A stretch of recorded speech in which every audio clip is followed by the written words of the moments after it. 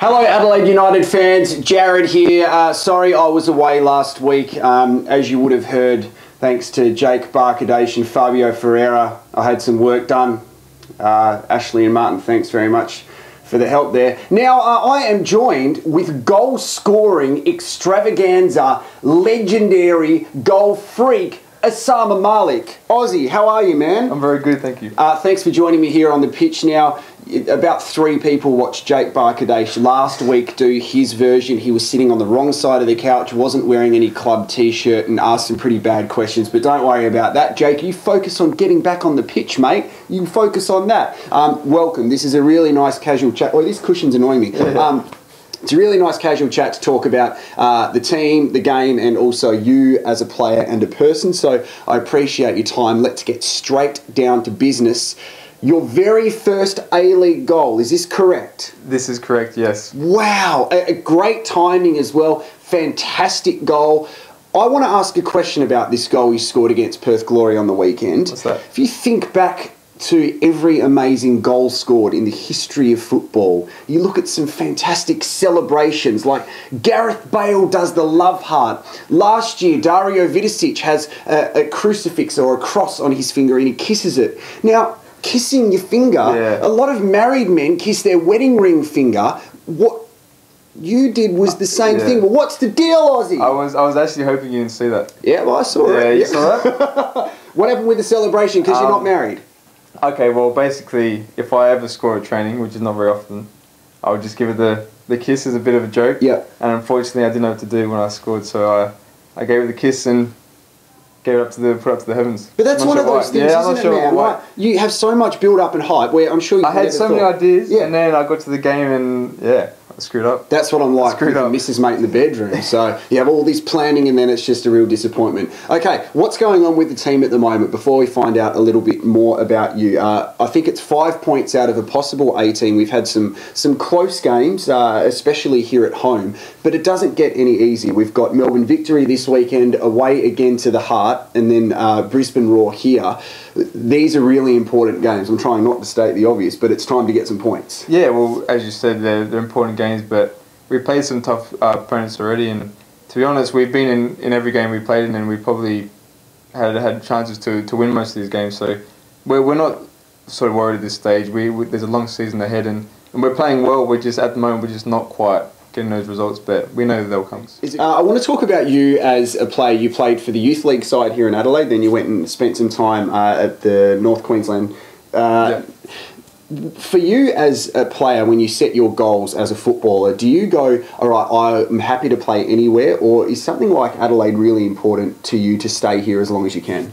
Well, I was actually really lucky because the first year that I was eligible to play youth team, there was actually, the youth team actually came in, so I was very fortunate to be able to get that opportunity, and that allowed me to go up to North Queensland Fury. But at the time, it was basically about playing first team football, which is what I really wanted to do. So I left to go there for that main reason. But when the opportunity came to come back to Adelaide, I jumped at the opportunity. That's the club I followed as a junior, always watching Adelaide City, and something I really enjoy doing.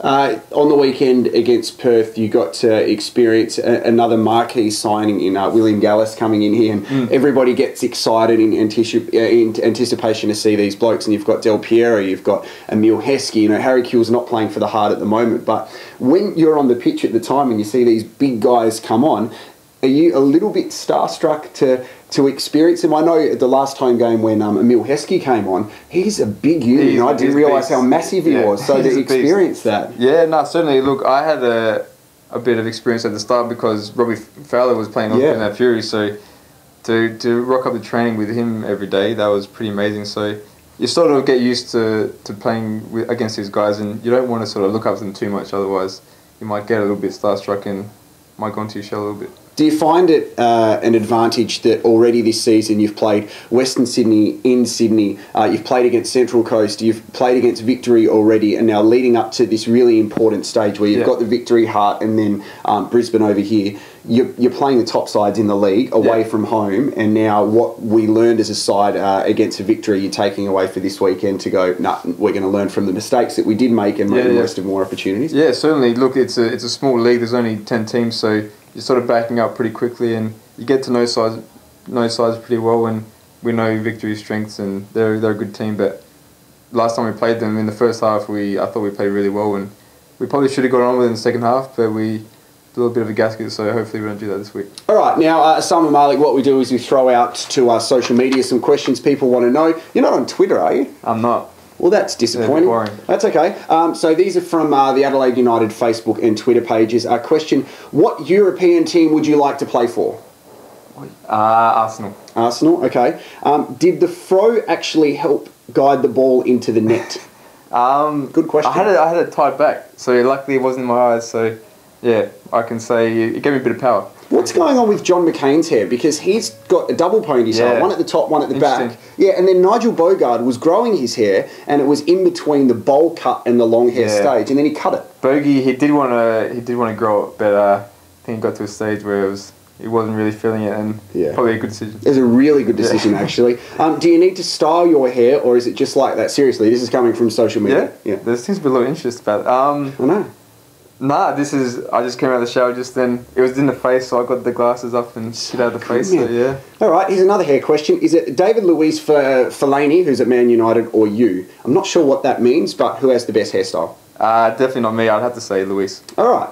Well, Aussie, good luck this weekend. Melbourne Victory, then Melbourne Heart, then Brisbane, and then it doesn't get any easier. Look, Melbourne Heart are sitting at the bottom of the table at the moment, and they're looking for a win. So, good luck. Thanks for joining us here. Have you enjoyed this experience on the pitch? I've loved it. Is that sarcasm? No, that's honest. See, there's heaps of love. All right, don't forget to share this video on Facebook, Twitter. We'll have another special guest next week. It's not going to be Jake Barkadash because he is not allowed back here on the couch, which is really disappointing. I'm not sure if you've seen this, mate, but we have to hug now. Let's do it. Are you serious? Yeah! All right, go the Reds. Check them out at Cooper Stadium in a few weeks' time against Brisbane Roar. This has been The Pitch. I am going to take this wig off because I've got an itchy bald head.